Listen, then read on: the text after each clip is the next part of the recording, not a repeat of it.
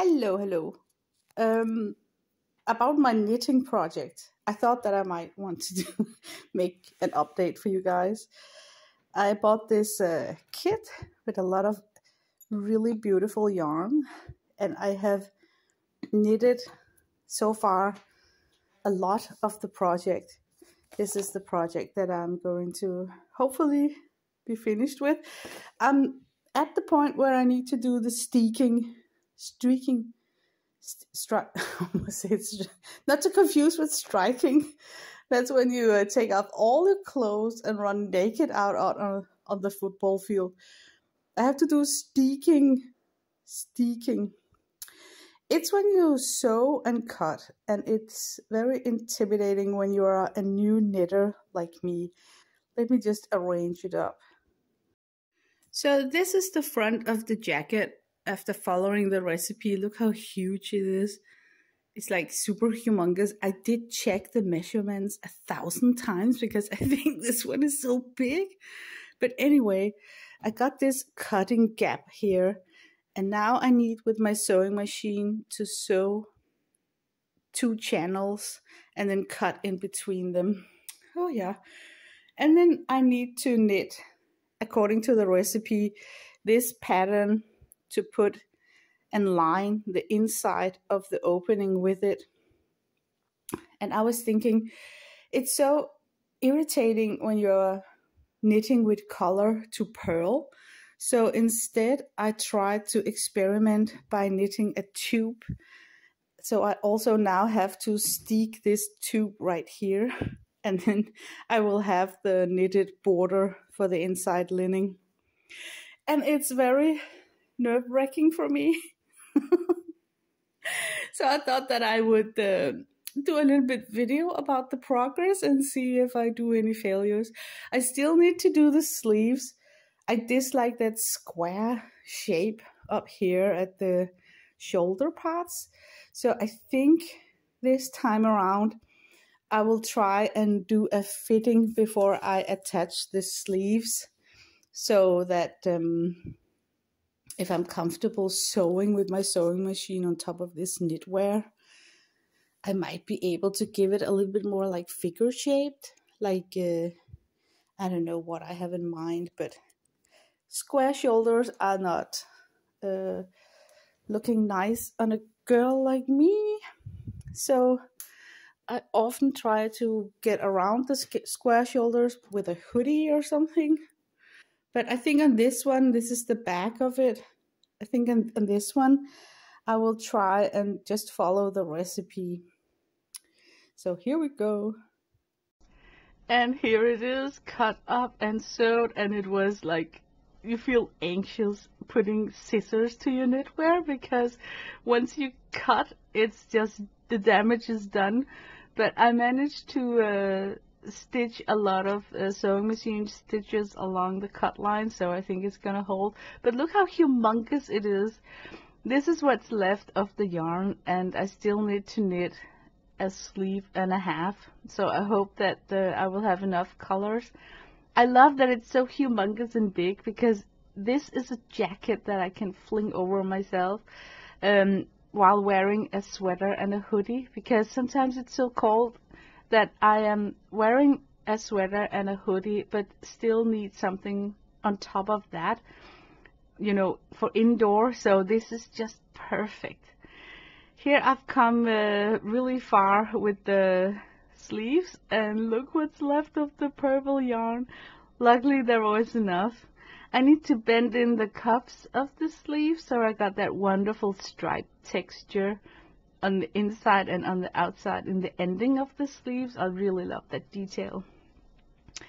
And I've decided to sew in some closures, metal closures on this one, because then I can feel that it's wrapped around me somehow. And here it is done. I can't wait to try it on, but my cat fell asleep on top of it, so I'm just waiting. I rounded the shoulders with my sewing machine, so I don't have like sharp square shoulders, and it just looks so perfect. Here it is. I love it. Love the white sleeves. Love that it's just above my knee. Everything about this is just so delicious. I'm so happy that I finished this project. And here I'm showing my first project, which was the red jacket. I love to use that as some sort of a robe, something I put on, and I had an add-on to that, which was a hoodie. I did not put a hoodie on my purple jacket because I wanted one with a hoodie and one without. And here you can see lengthwise how the red rope, if you could call it that, is like really long, and then my purple jacket is going above my knees, so it's just perfect. What a wonderful set, and I can't believe that I managed to knit it. I'm also very fond of the cape that I bought from Christel Seyfarth's collection. I've used it a ton this winter, and here it is. I adore that Nordic pattern, especially up in the rounded neck. It looks very nice when I wear it. For some reason it's just nice. So it has inspired me for my next project to do something similar with a rounded neck. Yeah, love, love, love this. But yeah, like I said, it's knitting kits that I bought from Christel Seyfarth. And when you buy her art knits kits, you get this thing that you can sew on your projects. And I just feel so proud that I finished them. Here I'm wearing the purple jacket. And as you can see, the sleeves got like a very loose fit. And I'm even wearing a hoodie inside. So what I love about this is that I can bend it up, and then they are out of the way, for instance, when I'm arting or something, because when I'm wearing the red, I call it my red robe, the sleeves have like a very close fitting, so I cannot, you know, I just constantly am aware that I'm wearing my red robe, so don't get acrylic on it, you know, don't mess it up with with paint and stuff. So I love the addition about this design where the sleeves are so humongous because you can fold them up. It's just such a lovely design, and it looks very nice when I'm wearing it. Now it looks like oversized, but because the whole jacket is so oversized, it just looks nice I can't explain it. Do you look fat in your knitwear? Yes, you do. I think you have to get used to that. It adds some extra bulk to your body, but I don't mind, you know. So, but a lot of people, when they're talking about knitting their own stuff, they often complain about, oh, I look so chubby in in knitwear. But I don't mind. I'm actually knitting a cowl, I think it's called, because as you can see, this one is a rounded neck fitting up here, and I'm cold around my neck, and I was thinking about I should knit a scarf, but then I got the idea, because I don't have so much yarn left, that I could knit a cowl, which is gonna be like maybe this tall, and then I can pull it over my neck, so I could actually wear it together with this cape right here, since I'm hopefully going to pull in some of the colors from this. I still got the blue yarn left. I don't have that sand beige, but I still got some of the purples, so hopefully this will be something that's not like, you know, with a scarf, it unravel itself, and it got like these long ends.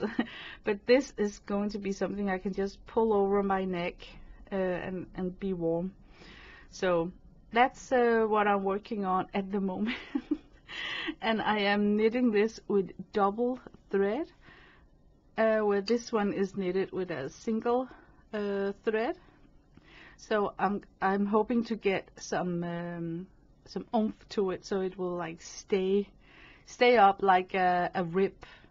Yeah, I don't even know what I'm talking about. I don't I'm not a professional knitter, so I don't know the terminology.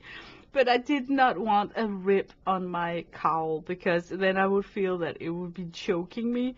But then I also did not want it too loose, so I opt for this very close fit, but knitted with double strands, so it will have it got a good stance, I hope. But yeah, that was an update on my knitting. And thank you for watching this long, if you did. I wish you a nice day. Bye bye.